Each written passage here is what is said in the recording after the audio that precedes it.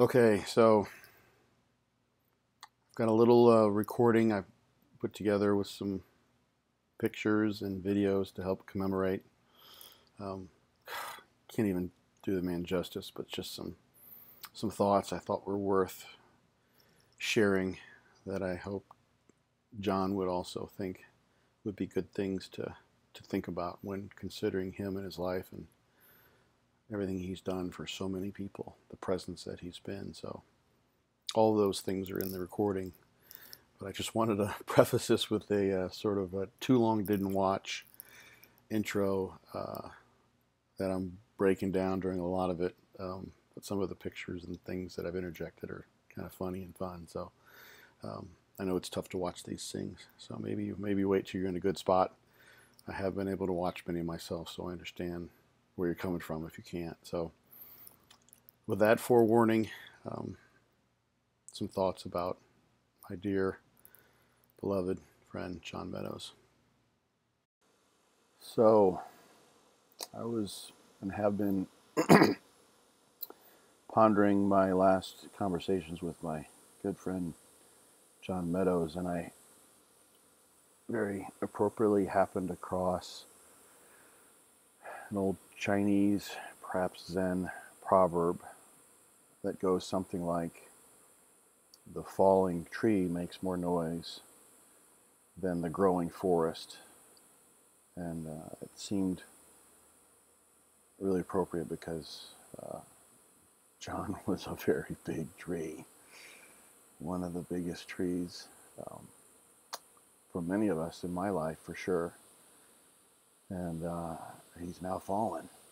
But the wisdom of that proverb, of course, is that the rest of us are the growing forest, and we can grow and learn from the things that John showed us by example, or just overtly taught us in everything that he left to us. So I had written some things out, started writing just to try to get my thoughts out when I heard of John's passing, and it was way too long, as some of you might have guessed, for an Instagram post, or probably for most people to even read on Facebook. So I figured I would just read it out loud. I've been told that I have. John and I used to joke that we both have faces for radio, so to speak. But I've been told my voice is halfway decent, so feel free to just listen. But I am going to post some things. I'm going to compose sort of a video here and post some things that I collected from the decade of having known John as a friend, as a fellow competitor, as a colleague, business partner. So let me just start with reading that. So many thoughts, so many stories that I could just tell. I'm thinking about flying in tomorrow to Columbus. I remember the first time I flew in, John picked me up. Been there a few times now, but the first time John picked me up, and it was winter time, and we were going to shoot some video and go to Elite FDS and train, which was a blast. I think I've got some video footage I'll post to that. And I remember texting John as I arrived so he could pick me up in his Hummer. Some of you knew him back then. He had a big, it was an H2, I think, Hummer that he drove around, just giant gas guzzling monster that he reluctantly gave up, which is so funny because, you know, that's the bodybuilder stereotype, driving a big truck like that. And sort of John was a bodybuilder's bodybuilder, but at the same time, he didn't fit so many of the negative aspects of the stereotype. So he just like big badass shit too, like a lot of us. And I remember texting him saying, it was the dead of winter, you know, but I'm coming from, at that time, Arizona, actually. And I said, I'll be the guy in shorts so he could pick me out easily. And he's like, okay. So I get in the Hummer, and he's wearing shorts too. Oh man, that was really funny. Just one of those things. So let me read some of the things I started writing here, and I'll probably interject. Johnny, John told me once he actually preferred that. I asked him, we're talking about names, middle names and things, and he actually told me that, either way was fine, but he kind of liked Johnny, so I've always referred to him as Johnny since then. But I call him John too, because everyone knows him as John. So, Johnny, may you rest in peace. May the donuts, pancakes, drop sets, and football playbooks be plentiful where you are. So, my friend John Meadows had this way of giving you a heads up before a phone call. He'd first text a message, something like yo, or just a space or a period, and then call right after. I'm going to miss that moment of being excited to hear from him, and so many other things about Johnny. He did that just a week ago when we last spoke. In the past few years, we'd chat just to catch up on whatever, a little business mixed in there, but always we'd dig in on the things that we were most passionate about in our lives at that time, whatever they might have been. This centered around family for John, of course, but back in the day, we talked about growing his website, mountaindogdiet.com, peak week strategies, our own training / show prep, and ways to torture ourselves and clients, his quest for that damned IFBB Pro card, and of course, the success of his clients that he was really excited about helping at the time, whoever that might have been. So lately, of course, many people have mentioned, John was rapidly becoming an expert football coach. It was pretty cool. He told me he'd done I wanted to say 57 seminars or something like that in the past year. He just loved it, and he got to spend more time with his sons in doing this, and he really enjoyed being with the athletes that were on the way up, on the rise. John attacked football with all the same vigor and love he put into bodybuilding, and it was really wonderful to hear the exuberance in his voice. There's so many memories of Johnny I like to share, both written and in the pics and videos here, in part because these are just a few of the examples of how John was a good person to me and others behind the scenes when no one was looking. That's important. That's the thing we can take, is that John was an exemplar, so to speak, for us. They're fond memories of mine because they're of my friend, and they're important because they demonstrate a life well lived. And I think nearly everyone could use a reminder of that now and again, myself included. So back in 2012, John was there backstage with me, absolutely elated and happier than even I was when I was called alongside him to be among the top 6 of for the first of several times we competed together at the NPC Masters Nationals. John got second that year, I think. One of many years he took second. This is one of my fondest competition memories ever. More so than probably many of the small shows where I ended up in first place, because of that sense of camaraderie I felt in John's sincere happiness with my success. It was really cool. All the way up. There you go. All the way up. All right.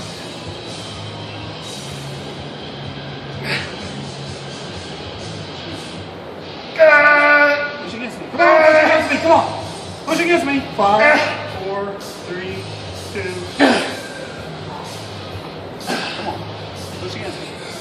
Push against me. Come on, right there. Right there. Push. Back up. Come on. Back up, back up. Come on, come on. Come on, back up.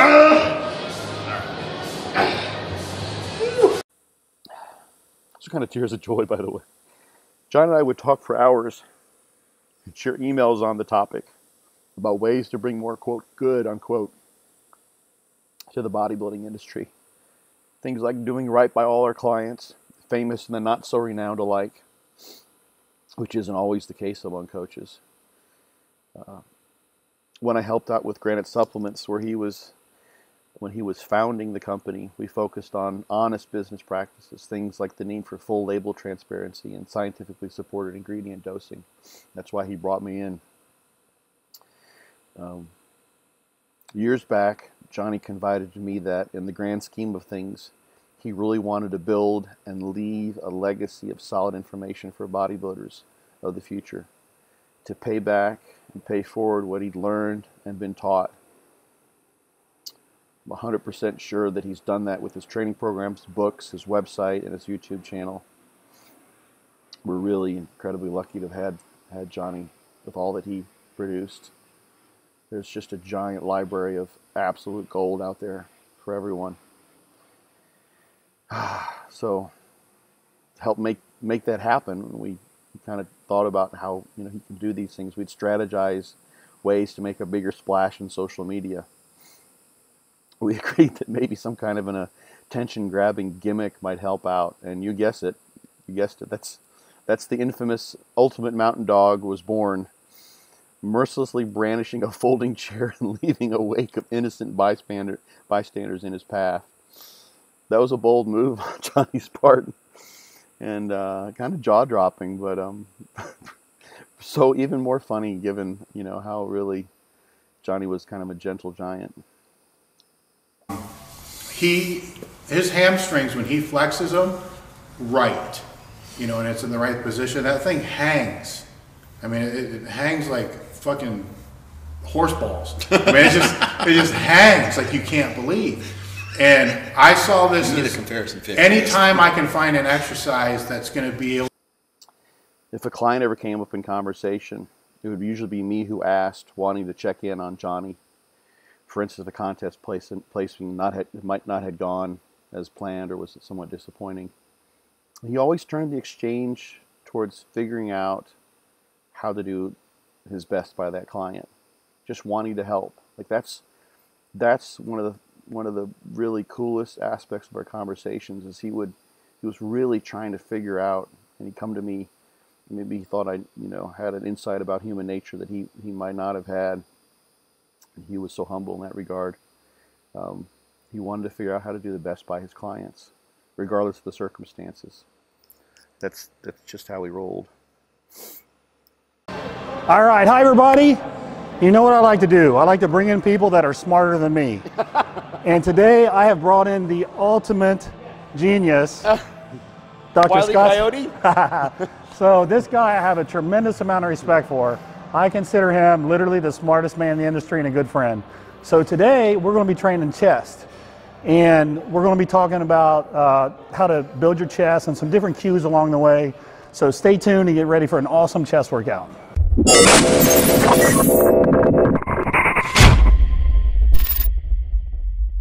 One of the favorite and most memorable days of my life, literally, truly a day of bodybuilders Valhalla, was spent with Johnny in Columbus during the week of the Arnold Classic a few years ago.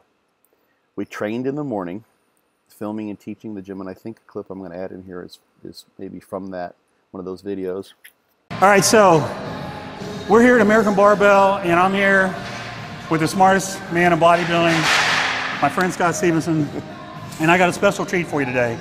For those of you who aren't familiar with fortitude training, Scott's going to take me through a shoulder workout and a tricep workout.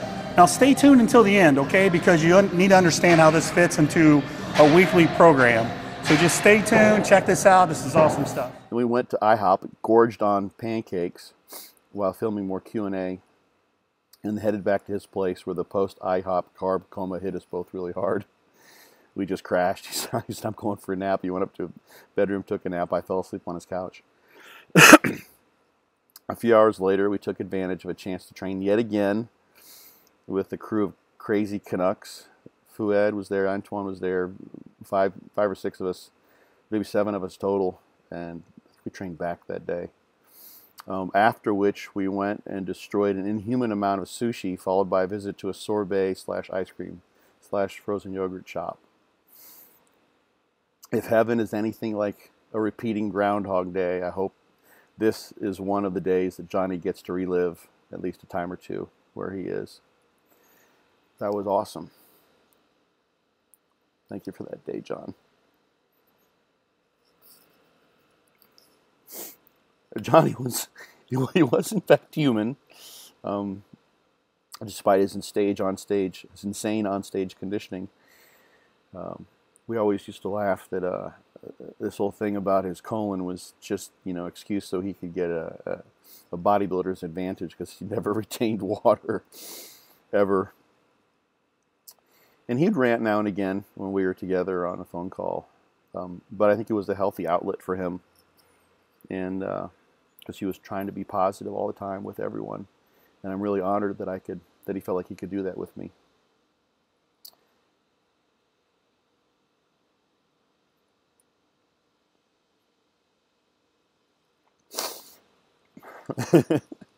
Try not to make this hard for you guys to watch. I know it's tough to see people losing their shit, but here we go. During our last phone call, only about a week ago now, he wanted to catch up and share with me a deep and important conversation he'd had recently, because he sensed I would get it, And he just wanted to share the important stuff, The video likes and supplement sales, those are important, of course. But Johnny was ultimately about meaning and making a difference. It was a privilege to share the deeply meaningful moments with John when we had the chance, and mutually shine perspective for one another in the way that good friends do. Johnny once told me a few years back when I was considering whether I would compete that year that I should, quote, "Do it, man, while you have the chance. We can't do this forever." I'm sure you can imagine him saying that. That stuck with me back then in that moment and each day as a reminder of how transient this life can be. We both, quote, seized the day, unquote, that competition year, each stepping on stage several times while comparing notes and coordinating our personal and client, quote, experiments to come up with what I now call the peak week advanced loading strategy. So thanks to John for helping kind of devise the nuts and bolts of that. And yes, we had a few things that we tried that didn't make the cut. I remember in this last conversation with Johnny, we were talking about when he came to Tampa to compete, and there was the Tampa Pro show, and I think the week later, maybe it was 2 weeks later, I think it was just one San Antonio show that year. A lot of you have probably seen the picture of John in the sauna suit when we created a makeshift sauna in his hotel room so he could make weight for the 212s. We did that because we had a strategy that we developed when he came to Tampa. He literally just kind of showed up and wasn't going to make weight. He weighed in. Steve Weinberger gave him a chance to make weight. we were laughing. I don't know if anyone's ever told this story, he or I. But I just sort of stepped in as was tried to help him any way possible. That's kind of what I said. You're here, buddy. Whatever I can do, man. So he had maybe 2 hours, and we went up to the locker room for the workout area in the hotel, and Johnny sensed he needed to poop, but he couldn't poop, so I did abdominal massage on him to get him to poop, and then we got in the sauna in there, and it was a sauna that was purely electric sauna, and there literally was a sign, wanted to jack up the steam to get in the sweat more to drop water, and there was literally a sign, "Do not pour water on the sauna," because risk of electrocution. Because it wasn't the kind where you're supposed to water the rocks. It's just supposed to run on its own and do its own thing. But still, because we had to make weight. Otherwise, that was it. We had to make this shit happen. So Johnny was lying there, suffering with the weight. I think he might have been moving around, standing up and kind of, trying to expend some energy to drop the weight. And I was literally dousing the rocks with little bits of water and trying to make sure that it was just short enough so there wasn't a stream of water that the electricity could flow back into and zap me. It's pretty comical. Neither of us suffered any electrocution that day, and we made it through.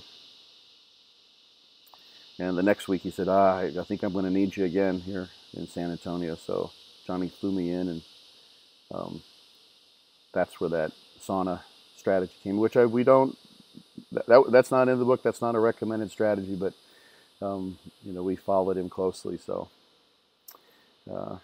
just a good memory I wanted to share. Most important about all this really is, well, two things. One is that I want to send my most sincere condolences out to Mary and their sons, Jonathan and Alexander, and the extended family. John gave to us, his friends, followers, fans, acquaintances, people who knew him, more than could ever be expected in so many ways. But John's love for his family was really infinite. And I feel an ineffably deep sorrow knowing how much that love will be missed by them. I hope they'll take solace in knowing that he indeed loved them as much as humanly possible. Of that there is no doubt. But going forward, we're the growing trees, right? As I ponder what it might be like to talk one last time to John about what's going on in my life and what I might be thinking about doing but haven't done, I can imagine him once again providing wise perspective and saying something like, "Do it now, man, don't wait." Thank you, Johnny, for being a friend, a brother in arms, a fellow competitor, a business partner, colleague, confidant, and a genuine person who was a shining example of someone who was always trying to do his best, despite his flaws, despite his imperfections. John would always admit that to you, the things he doesn't know. He always built me up so much. He did for so many other people. As anyone reading this might be wondering what to do with this loss, I think Johnny might laugh a little bit and be suggesting, but really the thing we could do is ask, maybe this should go on a t-shirt too, John loved t-shirts. What would JM do? Right? Indeed, what would John Meadows do in your situation? You can ask yourself when it comes to your family time, pursuing your passions and dreams, tackling your next work project, taking care of your dog, setting up for your next working set in the gym, right? And deciding whether or not to get the blueberry or the chocolate chip pancakes. I'd wager that if you can come up with what you feel is a solid answer to that question, you've got a pretty god darn good game plan for doing the right thing. And more importantly, a good start on living a life worth remembering. I love you, Johnny, and I'll miss you always, my friend. Thank you, everyone, for listening. Hope this was helpful. Whew.